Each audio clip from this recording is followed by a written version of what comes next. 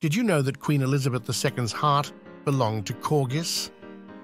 She loved Corgis from a very young age. Her first corgi, named Dookie, was given to her in 1933. Throughout her life, the Queen had about 30 corgis. These dogs were her close companions, accompanying her at both official events and in private moments at home.